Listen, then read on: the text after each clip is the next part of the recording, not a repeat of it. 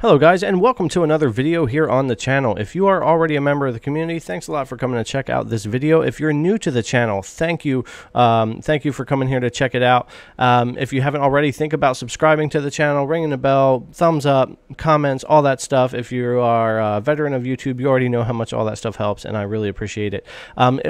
For those of you who may just be clicking, or those of you who don't really know exactly what I'm up to, Game Tech Planet is a channel I started to test games mostly, and as I've grown a little bit, I'm also testing all cloud gaming services, including cloud PC services like Shadow, which is one of the big reasons why we're here for this video today. So testing games, testing any new laptops, GPUs, consoles, anything like that I get. I don't get things that often. I'm a small channel, but when I do get them, I overview them and go over them here on the channel. Just like the Lenovo IdeaPad 5 Ryzen 4500U I've been going over on the channel. I got that for game testing and for some personal use, but then I also did a full series of videos kind of deep dive testing into that, and I'll do that anytime I get something here for the channel. It may not be that often, but I get into those. So that, along with the game testing, and when the PlayStation 5 and Xbox Series X come out, I will also incorporate those heavily into the channel to compare versions of games between the two consoles, PC, Shadow, and other cloud gaming platforms. So that's really what we get into here with the testing, the comparing, and all of that kind of cool stuff. So with that out of the way, I just want to say we are here to talk about Shadow PC today more than we are cloud gaming. I have a full cloud gaming video coming out soon for you. It's going to be comparing PlayStation Now, Stadia, Geforce Now, Shadow, all the services that are out right now available for the public. xCloud is not out available for the public right now, so that's not going to be included. But I'm going to do a deep dive into those in a video very soon, kind of going over their state today, their pricings, what you get, available games, and all kinds of things like that. So a deeper cloud platform, cloud gaming video is on its way. This is more about talking about why Shadow PC is more of a cloud PC. It's more of a PC in general than it is a cloud gaming platform. It's so completely different from anything like GeForce or Stadia or any of that, that it is just much, much more like a local PC. And to truly just compare Shadow to other cloud gaming services isn't that fair to them or to Shadow, really. I've seen a lot of videos lately that are strictly comparing Shadow's gameplay and graphics right to cloud gaming platforms rather than to other PCs, and that's just not how I prefer to do it here. Shadow is cloud. Shadow allows you to access your PC games in the cloud, but Shadow is not a cloud gaming platform. There's a big difference, especially with a lot more cloud gaming coming out. And I thought it would be fun to make this video, put the information out there, give you guys something to think about, and get the ball rolling before the next deeper cloud video comes out. So we are going to use GeForce Now, Stadia, to compare to GeForce Now, or to Shadow, which is exactly what I said I don't do a lot of, but we're going to use them as examples. We're going to do some loading. We're going to check out Metro Exodus. Metro Exodus is one of the few games I own that's available both on Epic, which gives it to me on GeForce Now and Shadow, and also on Stadia, because Stadia has Metro Exodus and I owned it there. So having a game that's available everywhere right now on all the platforms can be a little bit difficult. I think Assassin's Creed Odyssey, The Division 2, and Metro Exodus, I think, I'd have to double check, but I think those are the only 3 games you can actually play on Stadia, GeForce Now, or Shadow, or your PC. I don't believe there are any that they're available everywhere, because Stadia does have such a small game library right now. So let's use GeForce Now and Stadia to not only will we be able to compare those two services to each other just a little bit in this video, we'll use those two main cloud gaming platforms to compare to Shadow, so that I can explain more to you what I'm talking about, why Shadow is more of a PC than it is cloud gaming, and why I test Shadow like a PC and compare it to PCs more than I do cloud gaming. Not that I never will. I will compare some Shadow things to the cloud gaming services, and I'm sure I'll do some gaming graphics comparisons to show you that you can push those graphics more with Shadow, and things like that. But as far as just nuts for nuts saying Shadow's a cloud gaming platform, GeForce Now is a cloud gaming platform, Stadia's a cloud, That's not true. Shadow is kind of by itself, and it's much closer to PCs. So with that said, let's go ahead and jump over. We're going to take a look at the way you bring these apps up and how they load into a game, kind of how quick each one loads into a game, and that'll give me time to talk to you more, and we'll take a little bit of a look at some game comparison. We'll let all three services run Metro, and we'll talk some more about Shadow. We'll talk some more about the stats we're seeing, and also how the testing of the cloud gaming is completely different from the testing of Shadow PC. So let's jump over and take a look at those things. All right, so here we are over on my my main PC desktop. So what we're going to do is use this to jump into these apps and just show you what's going on. So first, let's just pull up NVIDIA's Geforce Now service.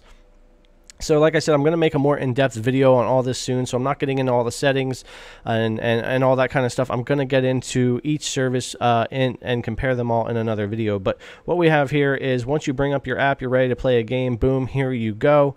And all of your library is going to show up here. Now, to find your games and add them, you got to search for them, add them to your library. Once you're good to go, you can just click play and it's going to launch. So what I'm going to do is we're going to have a three-way split screen here in a little bit, and I'm going to click open on Geforce Now, Stadia, and Shadow, and we're going to let each of those load up the game all the way up until you can get to new game or start game. That's going to give us a little bit more time to talk about what's going on, and also just kind of show you the difference in what you're looking at between the services there. So this is Geforce Now. You bring up your app, you launch the game. So we're going to click this, and we're going to go from that point here in just a minute. All right, so next here, I'm going to bring up Stadia. So I have Stadia Plus here. So what I do, what this allows me to do is a lot more with the monitoring. You can force 1440p, 4K, 1080p, still 60 frames a second, but you can force those resolutions. We will dive deeper into that into the next video and discuss all the features of each service. But here you have your, let's get rid of this guy.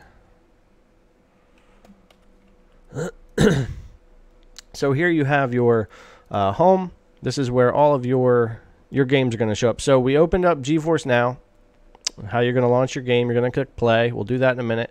Now we've got Stadia here, and we're ready to click play on Metro Exodus, okay? So we're going to be doing all these at the same time here in just a minute. Now, let's open up Shadow, and you're going to see something completely different. Now, some of you may already be very familiar with what's going to happen here and with this app and when you open it up, but we're going to go in here.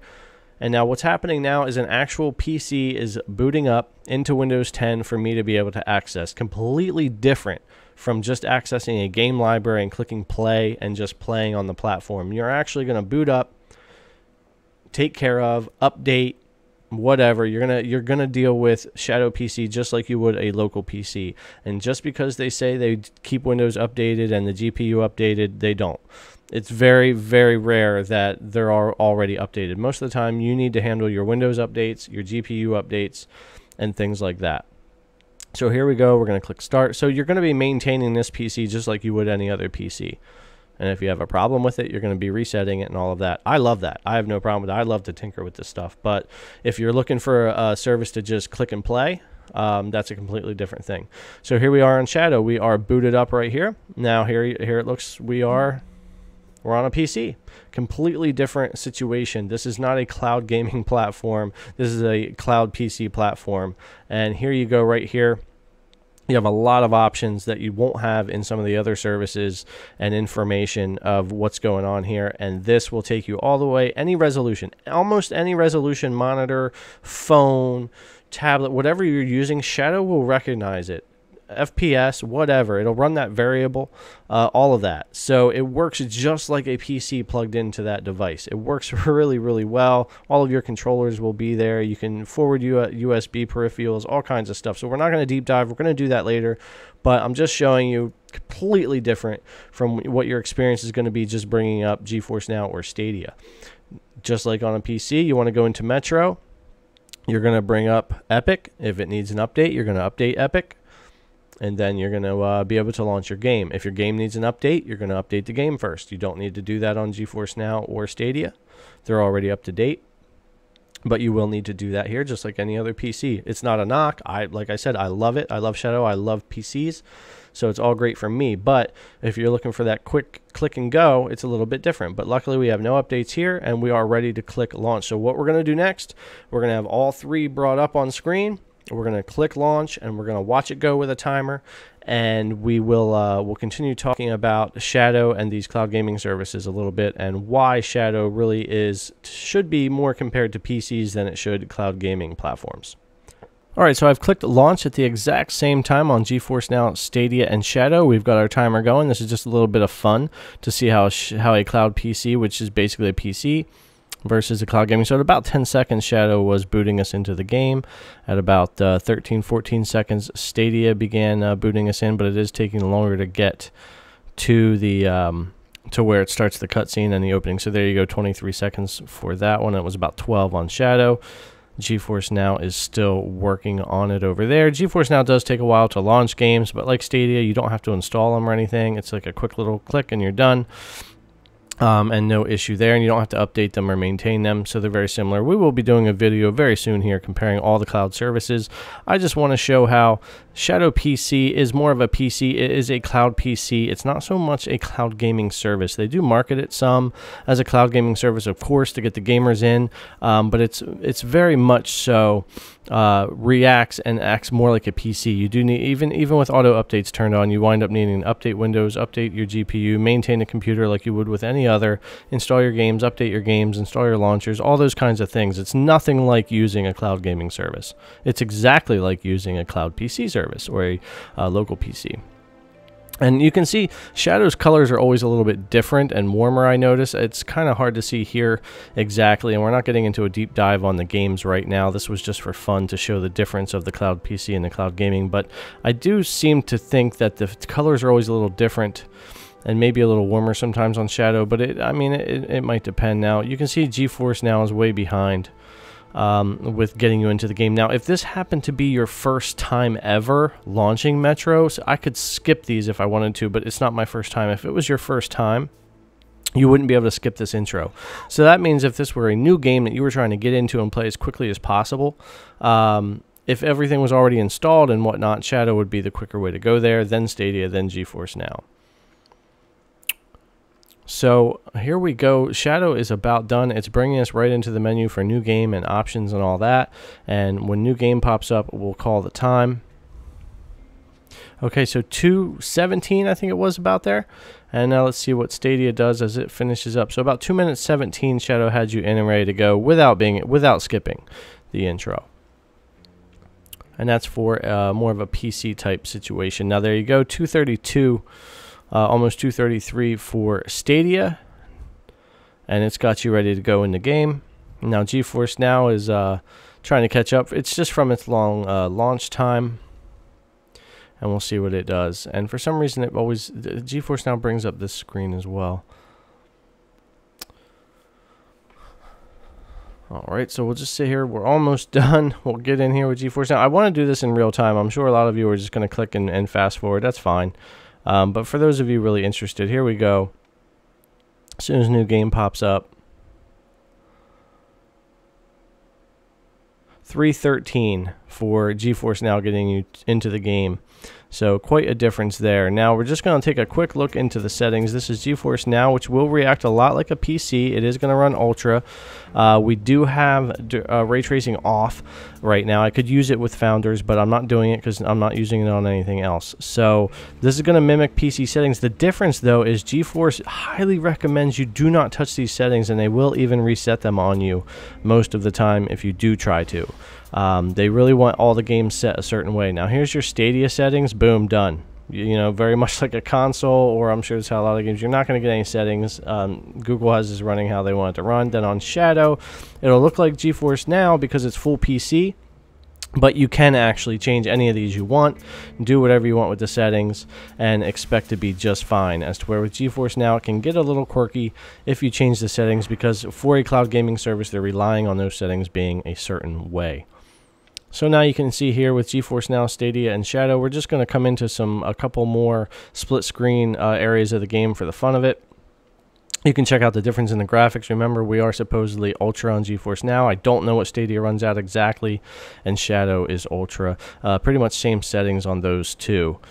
We are 1080p on both Shadow and Geforce Now. Stadia is streaming at 1440p, but I don't know that it's gaming at 1440p. And they're all streaming really well. Shadow was streaming to me at 1440p as well while playing at 1080p while having variable refresh rate. So Shadow is so much closer to a PC, it's not even funny. That's why I really like to test it and treat it as one and compare it to other PCs. I will compare games, how they look to cloud gaming and things like that. And we'll get into latency. I always show you that stuff in Shadow benchmarks, what we're doing with that. But it's so much more about the MSI Afterburner and getting all these numbers and really treating it like a PC. So I thought this was cool to take a look at and kind of explain how I go about my testing here on the channel and why Shadow mostly gets compared to PCs in itself. But in the future, I will be doing more dives into how games look on all these different things, especially when the new consoles come out.